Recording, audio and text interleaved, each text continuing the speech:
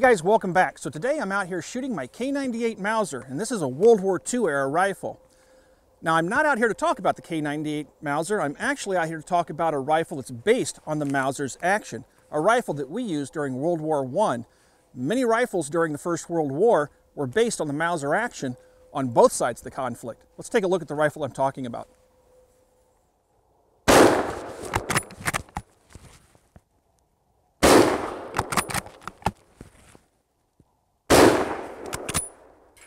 The rifle that I'm talking about is a U.S. service rifle, caliber .30, model 1917. The model 1917 was designed by the British during the First World War, and it is based on the Mauser action. The British were looking for a new service rifle during the First World War, just prior to the First World War, and they were working on the SMLE rifle, and they were working on new caliber. They were having some production problems with the caliber and the rifle, so they had a backup plan, and the Pattern 14 rifle, which this rifle is based upon, was that backup plan. The British contacted the U.S. government and worked out a deal where Winchester, Remington, Eddystone would manufacture the P14 rifle, or the Pattern 14 rifle. When the United States got involved in the conflict, in the war I should say, we also found ourselves kind of with our pants down. At the time we were using the 1903 Springfield, but we didn't have enough rifles or the manufacturing capabilities to meet the demands of the war effort. So the War Department, or the Department of Defense, took a look at the Pattern 14 rifle, and we already had the production facilities and the trained staff to manufacture the Pattern 14. All we had to do is rechamber it for the .30-06 caliber cartridge, and we would have another service rifle that we could put into the war effort. And that's exactly what we did, and that's how this rifle came to be, the model 1917. Now oftentimes this rifle is inaccurately referred to as the P17 because people are confusing the P14 with the model 1917. The correct nomenclature is the model 1917 rifle, .30 caliber. The model 1917, which my left hand is touching, is very similar but still different than the Mauser action on which it's based. Let's take a look at the Mauser. First of all, the safety for the Mauser is back here on top of the bolt. The safety for the model 1917 is over on this side of the receiver and is actuated by the firer's thumb. You can manipulate the safety to the safe position on the Mauser, and it will lock the bolt handle in place. That's the safe position on the model 1917. If it's in the safe position, you can't open the bolt on the rifle. You can only open it once it's in the fire position. Now, you just saw that this rifle did something rather unique when I opened the bolt.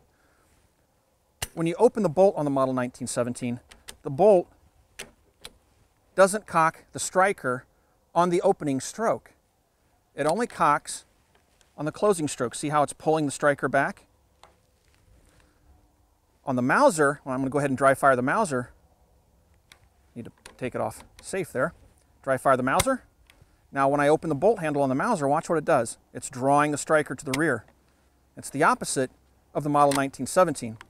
That's a British design. The British always make their bolt action rifles cock on closing. They feel it speeds loading of the rifle, and the British prided themselves on how fast they could fire bolt action rifles, and that mechanism aided in that. You'll notice that both rifles also have stripper clip guides. They both have non-detachable box magazines. I can get 6 rounds in the model 1917. You can get 5 rounds in the Mauser. You'll notice the difference in sights. The Mauser has the sight mounted forward of the receiver. The model 1917 has the sights mounted further to the rear over the trigger of the rifle. It gives the rifle a substantially longer sight radius. The rear sights on the model 1917 are adjustable for elevation. Pretty optimistic for volley fire, well out over 1,000 yards. And then it has a standard non-adjustable peep sight for closer combat distances. The thing that's kind of unique about this is, as fancy as these sights look, they're not adjustable for windage. You can adjust windage with your front sight blade by drifting it, but you can't dial in windage for the rear sight on the model 1917. The same is true of the Mauser. It's adjustable for elevation, but not windage on the rear sight. Both of the rifles use the same bolt for the most part. They're very much similar. It has the model 1917 has the same large extractor as the Mauser, and it has the locking lugs in the same place. Both of these rifles have very strong and robust actions. That's one of the reasons why it was so popular, that it's a very reliable action. But the Model 1917s were manufactured in large numbers during the First World War. Over 2 million of the rifles were produced, but not very many of them survive on the surplus market because a lot of them were chopped up after they were sold as surplus and turned into sporting rifles that could chamber large magnum rounds. That's because of how robust the action is.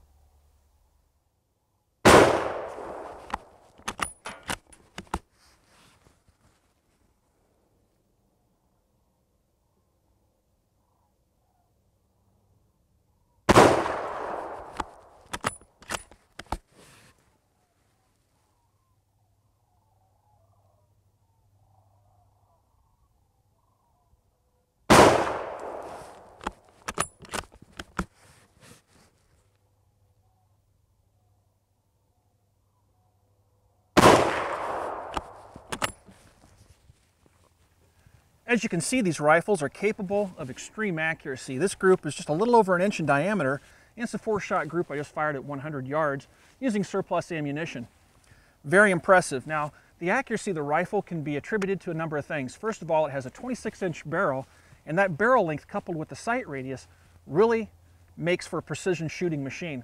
It also has a very fine front sight blade and a nice peep aperture on the rear. It has better sights than the Mauser that it copies. This rifle, the one that I'm shooting out here today, is manufactured by Remington.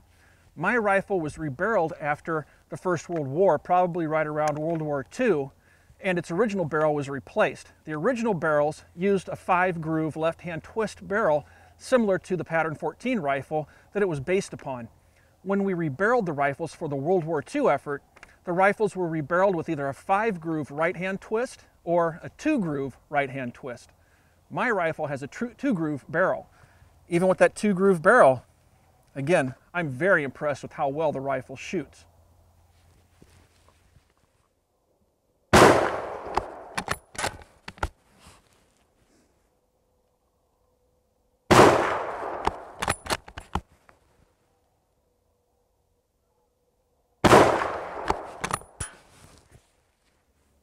Shooting the Model 1917 is actually quite pleasant despite its 30-06 chambering.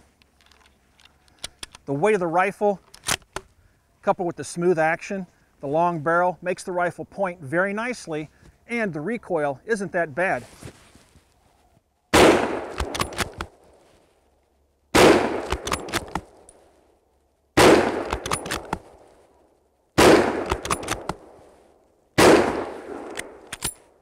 It's a great weapon, very, very capable in the hands of a U.S. soldier. The Model 1917 rifle is an amazing piece of American history. This is a rifle that Sergeant York used in his exploits that earned him the Congressional Medal of Honor. This rifle was probably the most common rifle in use by American doughboys in the First World War than even the 1903 Springfield, which was our official U.S. service rifle of the time. This rifle went into storage after the First World War, and the 1903 Springfield continued on as our primary service rifle. These rifles were again pressed into service during World War II. They finally officially went out of service in 1953. These rifles are available on the surplus market. They're not coming into the country from foreign sources, and the NRA and the United States government released all that they had many years ago, so there's not a new supply of these rifles coming onto the market. You have to shop like I did around in the used rifle section of your local gun shop, shop online like Guns America or some other website like that, and you might be able to find one of these rifles. I paid a little over $400 for this example. It's in beautiful shape. It looks like somebody lacquered the stocks on it. It was rebarreled by the U.S. government during World War II. As I mentioned earlier, it has the 2-groove right-hand twist barrel put on it, but it has all the armor proof marks on it, the JA mark with the bomb ordnance on it. The rifle itself is a Remington. It was made by Remington, Winchester, and Eddystone during the war, and a little over 2 million of these rifles were produced in the years between 1917 and 1918. The rifle was loved and hated by U.S. forces. The thing is 3 feet 10 inches long. I'm 6'4".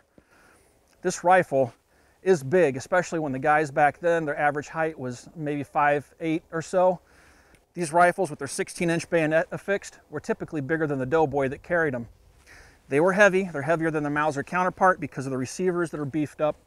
And again, being long, they weren't very handy in the trenches of World War I. But they did earn the respect of the soldiers because of the Mauser action. They were known to be reliable and extremely accurate rifles. If you guys have any question about the M1917 rifle, feel free to swing by our Facebook page. You can find us on Facebook at www.facebook.com/military arms. As always, everybody, thanks for watching. Thanks for those subs, and we'll talk to you guys soon.